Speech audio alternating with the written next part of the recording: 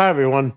Today I want to put out a short video regarding some emails that went back and forth between myself and also another searcher to Jack, and I just wanted to give you the information that was put out. The first one I want to discuss, I want to thank Redneck Girl. She posted a message on Thor, and she had 4 questions, but I'm only going to focus on 2 of them here. If you want to see the other 2 questions, you can go to Thor and check out her post.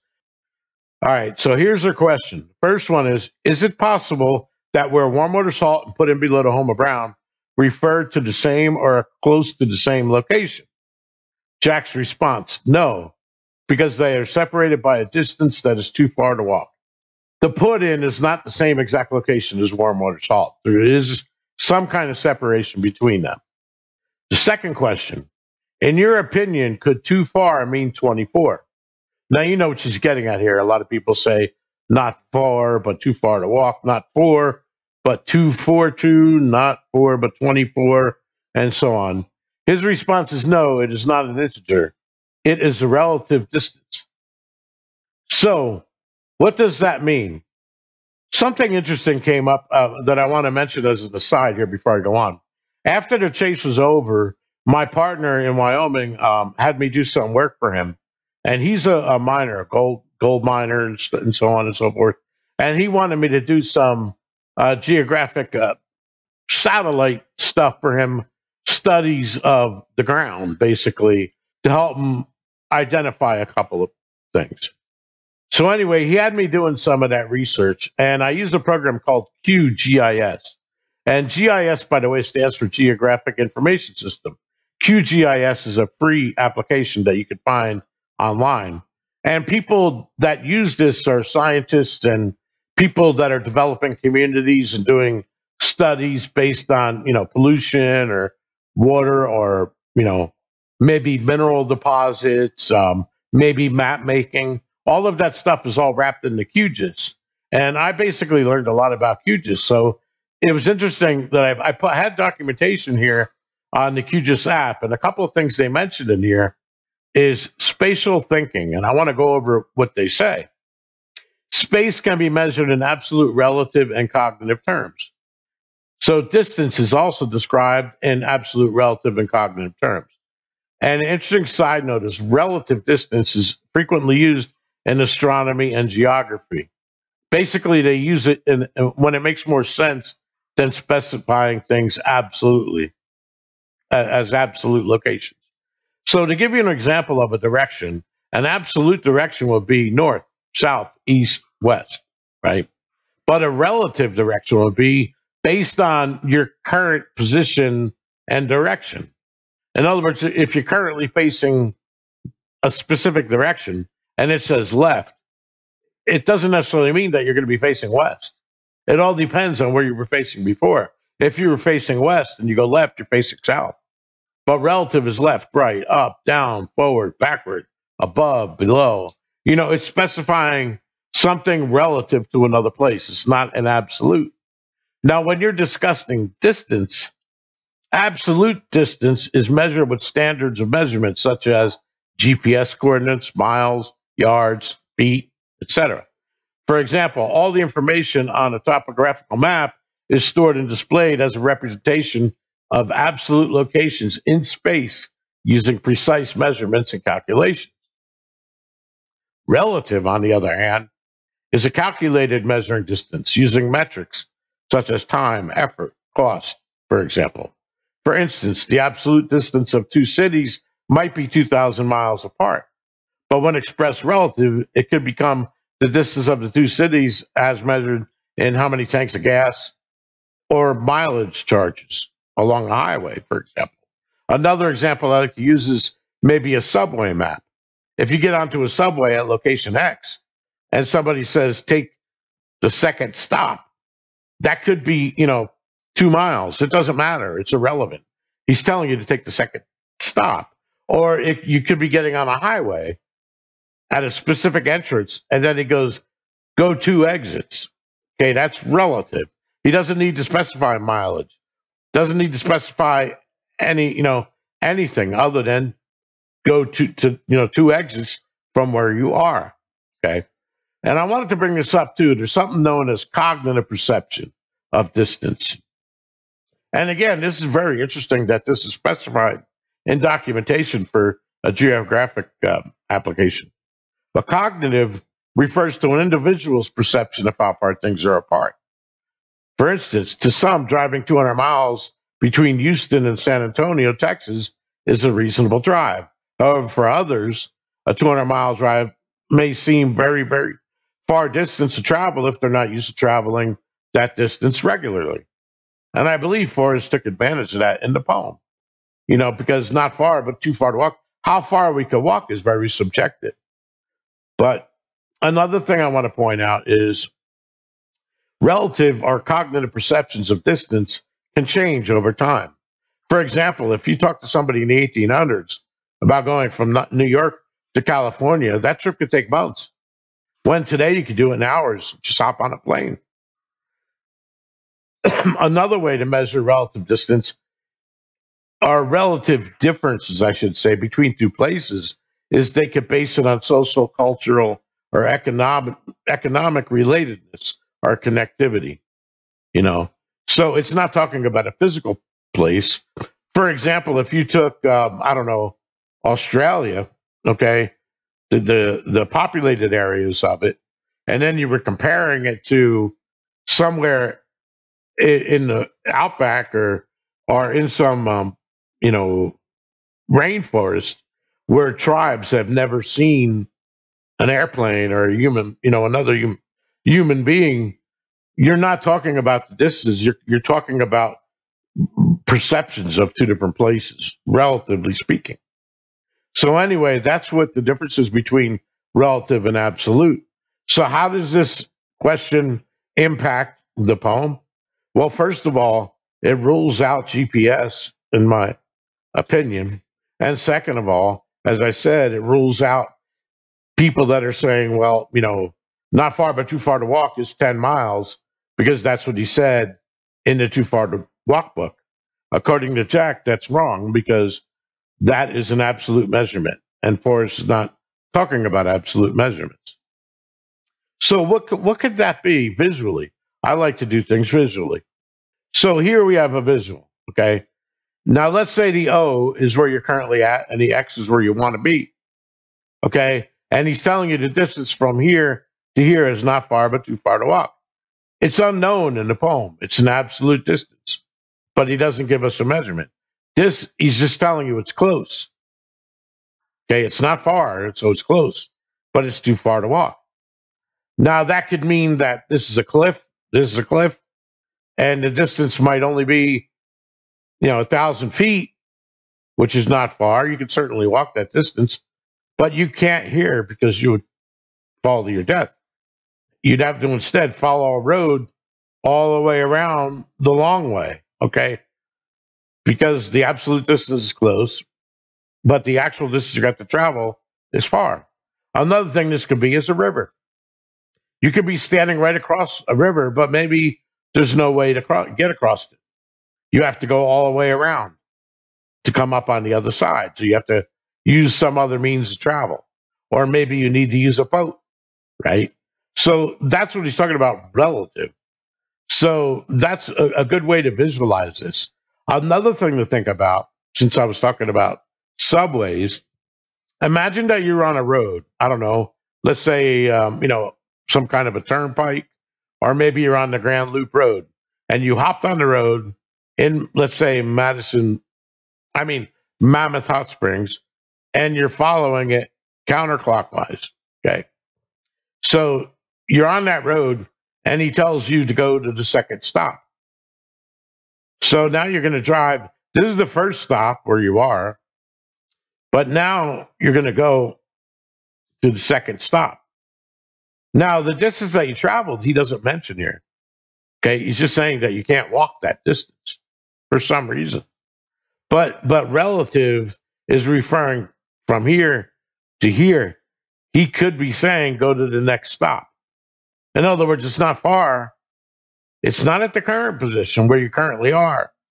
It's at the next one. And I like to use that example in one of my solve where I have try the wheel. When you're choosing a letter out of a sentence that has more than one of the same letter that you need, okay, like for example, not far but too far to walk has 3 A's. So he's telling you that it's near, so it's not far, but it's also not the furthest one. It's just too far to walk. It would imply the second one, which is what we happen to use. That's what I was reading at. So that's not in the poem. You're walking from word to word, but in this case, we're talking about a distance. So it's the second stop. So that's what I think that means. Now, let me move on to another series of questions that I sent to Jack, and he answered. And I sent these to K Pro. I don't know if she put them in the database or not, but I'm going to give them to you because I think that they are definitely helpful. And also, regarding Redneck Girl's post, there are some people in that post that are saying that there's no way to determine if a solution is correct now that the treasure chest is gone. And then also, I've read other places where people are saying that Jack is going to sell the solution with the chest. So I want to address both of these as being incorrect. And I'll show you what I mean in my latest email. So here we go. In February 18th of this year, I sent Jack a letter. Okay. And I'm going to bounce back and forth between his answers and my questions just so that everything is in context. Question number one, I asked him, do you have any intentions of continuing the old chase or starting a new one? His answer, no. But I will like to pay it forward in some way. So he's not going to start another treasure hunt. He's not going to continue to chase.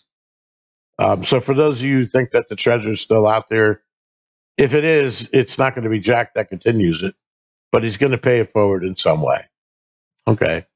So that's kind of cool. Now, my second question, if someone has the desire to still attempt to solve the Forest Fen poem, is there any way they can confirm their solution since the treasure is now gone? Forrest has always said there is no way to know if your clues are correct without finding the chest. Since you found it and it's no longer there, does this mean it's now impossible to determine if we have solved it going forward? His response to that is, yes, I knew it was the right location before I found it because of the evidence. Now, I don't know what he means by the evidence. Is he talking about the evidence in the poem? For example, something similar to try the wheel? Or is he talking about evidence that he found on the ground? We just don't know. And he refuses to get very specific because he claims that that's too much info and it's giving out the solution, which he says he has no intentions of doing. Number three, he didn't answer because if you read number three, I only really told him to answer if it was based on his answer to number two. Now, the fourth one, have you decided when the treasure will be going for auction? His answer, no. That's a little out of my hands right now, but hopefully soon. But I don't know what to say about that. I mean, Forrest always indicated that he's out of the picture. When the chest is found now, it's totally up to the searcher, to the finder, I mean, of what they want to do.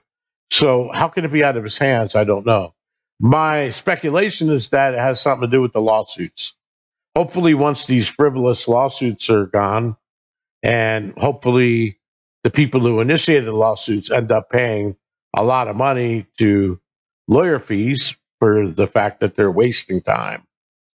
But anyway, hopefully, maybe that's the reason why. I don't know. I don't understand. Another reason why, and this could be based on a proxy, like I was talking about in my older videos. Maybe there was a proxy. Maybe there was a legal barrier. Maybe there was something that needed to be done before you could do anything with the treasure chest. Because remember, in the poem, Forrest says he gives you title. He doesn't say he gives you the chest. What does that mean? Only Jack knows at this point. Now, the fifth one. Again, will the solution come with the chest when the chest is sold? Answer, no. So there we go, folks. He has said in the past that he is not going to give out the solution. And people have speculated, well, he's going to sell the solution with the chest. And he answered it here, no, he is not going to do that. So pretty much, as far as he's saying, we're never going to know the solution.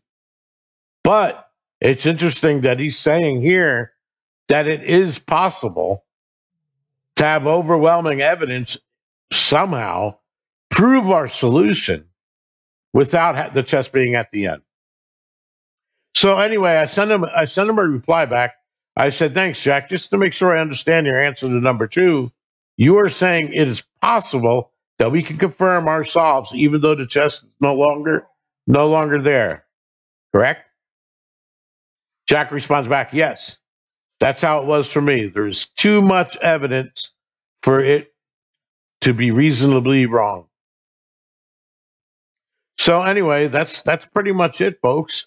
Right here, he's saying that there is a way to confirm that you have the correct solution, and he is not going to be giving out the solution, unfortunately. He is not going to continue to chase, but he is going to pay it forward somehow. And as to why it's out of his hands, I don't know. And then the other thing, as I said, regarding Redneck Girl, thanks again. We know that too far to walk is not 2-4, 2-4-2.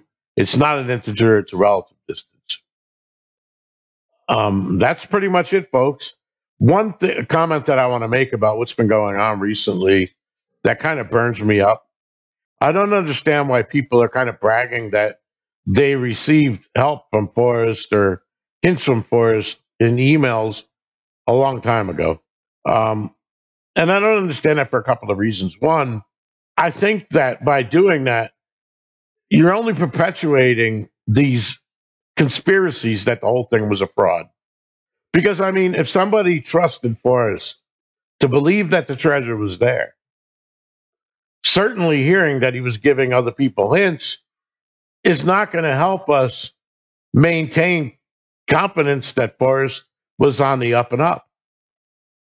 Second of all, I wouldn't be too happy about those hints because Forrest was not a stupid man. He knew when people were trying to pry hints out of him, and he would basically feed you a bunch of BS. He's not going to give you any kind of hint. He's going to send you on a wild goose chase. And third, people have said to me, well, who cares? Even if they did get hints, you don't see any of those people with the chest, do you? And I got 2 comments about that. One, why would you say something as stupid as that? Do you really agree that Forrest should be giving hints to anybody else? And number 2, how do you know they don't have the chest? And I'm just going to come out with something over the wire. How do you know that one of those people didn't hire Jack? And in the end, they're going to end up with money from this. How do you know that? How do you know that that's not true? They don't have it because, yeah, clearly if one of them would have had it on June 6th, the whole search committee would have blown up knowing that it was a fraud. So that's why I don't understand. I'm not accusing any of those people of being involved in a hoax, but I really don't understand why they would put themselves out there like that. You're opening yourselves up for somebody to sue you. Why? Well, because what you're saying essentially that Forrest Fenn was giving you hints. So how do they know that you somehow aren't involved with Jack? Are you involved with this? And furthermore, I don't think it's anything to brag about because it makes you look kind of silly that even with hints, you were still unable to find the treasure. And it's even more funny because a lot of those people were not even looking in Wyoming. They were looking into 4 states away at the wrong spot. All of a sudden, they came to the right spot about a year or 2 ago. And somehow they imagined themselves as being the number 1 searcher. And they basically just jumped in front of everybody that was already searching in Wyoming. And I'm not just talking about me. I'm talking about like people that go way back. Sam Smith, Chris Yates, Andrew Briggs. There's a lot of people that were searching in Wyoming, and that's all they were searching. And I hate to say it, but they know a lot more about the likeliness of where the chest may be than any of these people touting that they got hints from Forrest. I really don't understand that. You know, I don't know. And for those of you who don't believe that the treasure is in Wyoming, I feel sorry for you. I just suggest you move on with life.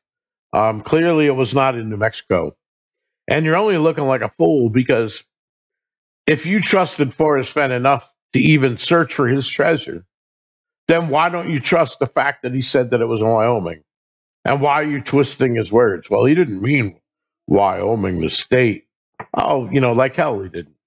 If you don't believe that it was in Wyoming, I don't know what to tell you, but you're wrong. Your solve is wrong. And that's the laughable thing about these lawsuits. None of those people suing have any friggin' idea. In fact, I never even heard about those people that are suing in the Chase community ever until maybe the past year or so, or 2 years, when they've been starting all these frivolous lawsuits. Luckily the judges are starting to push back on these clowns and making them pay legal fees. And I hope that continues. Because I believe that that's become a hindrance to us being able to wrap up and find out what's going on in the chase. Because I do agree that there's something shady with the ending. I just don't see Forrest would have ended it that way. Unfortunately, I don't think anything's going to come out until these clowns move along and realize that their lawsuits are just a joke. And they're a joke. Stop chasing ambulances. Get a life, move on. So anyway, everyone, y'all have a great day, have a great week, and I hope that somehow you're able to use this information. Please subscribe and hit that like button, and let me know below what you think. Thanks a lot. Have a great day. Peace.